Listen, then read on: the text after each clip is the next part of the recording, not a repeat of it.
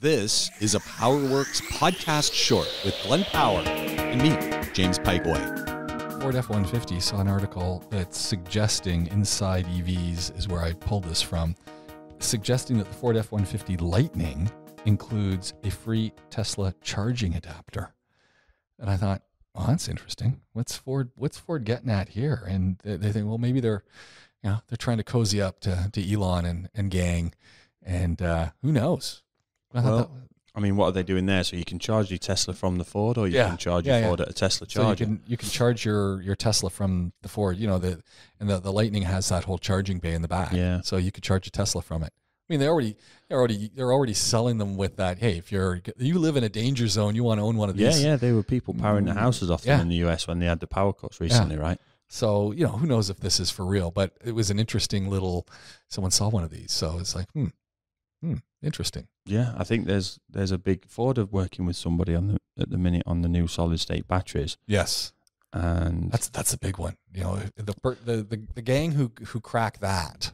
Yeah, that and I liken it to the VHS beta thing where everyone knows beta was better. Sony Betamax was the format, but VHS got licensed. Yeah. And it got made by one company. They licensed it to everyone, and that became adopted as a standard. So I think when the consortium figures out the solid state batteries, they're going to win. Well, you've got their initial their initial battery was twice the size of the one they've now already got to. It was 10 layers. Now it's 20, and it's half the size. And it was 2 amp hours, and now it's 20 amp hours. So it's a massive step in a couple of years. Yeah, it's going to be great. So there will obviously be a limit to that.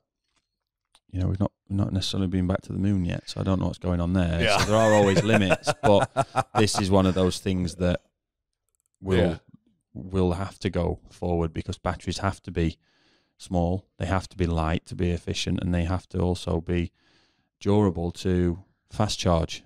And it would be nice if, while they're figuring this out, for the rest of us who still have liquid batteries in our internal combustion engine cars, that they'd figure that out too. No chance. I know.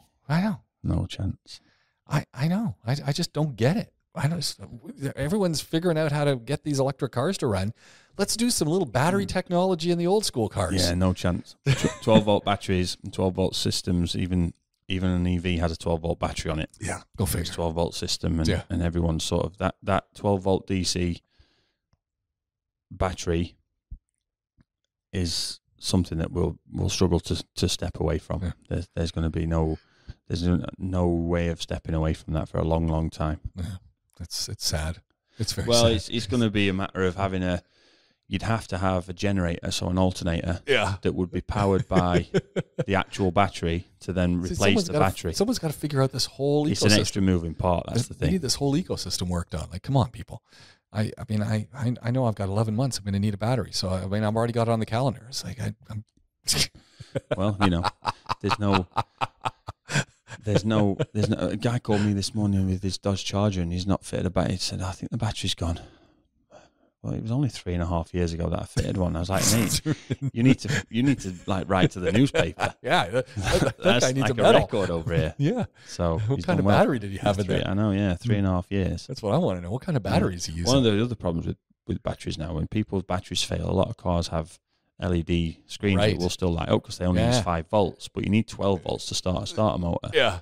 So they're like, well, it can't be the battery because all the powers and the electrics are working. Well, they have 5 volt systems. Everything's 5 volt control unit. Yeah. So even to the point of everything lighting up, central locking will still work, but your car won't stop. It's when my horn was going off. Yeah, that's never good. That was the worst. Yeah. That's never good. 4:30 in the morning, battery's dead, but the horn's working. Yeah. Everybody's James's Everyone knows it. Someone yesterday, one of these Batteries R Us guys, I don't know what company it was. I didn't want to get too close, but he was on a motorcycle. And the reason it caught my attention is because he had these big saddlebags. So clearly he could go out, and he had a tester and he had a charger unit there. But so he's carrying 2 batteries with him, or one, but you know, obviously he's getting sent out and he's picking up the battery somewhere. But I thought, man, that cannot be very efficient because he's always got to run to a place to get one. Yeah, I don't like that. The guys that do it in the vans obviously can keep stock of regular stock. But one of the other things with that some people don't necessarily appreciate is the back of these vans are not temperature controlled. Batteries don't like heat, and the back of those vans gets hot. Yeah. Especially the vans that are just a box van in the back, Right. and the exhaust is almost touching the bottom of the floor. That heat goes straight through the floor.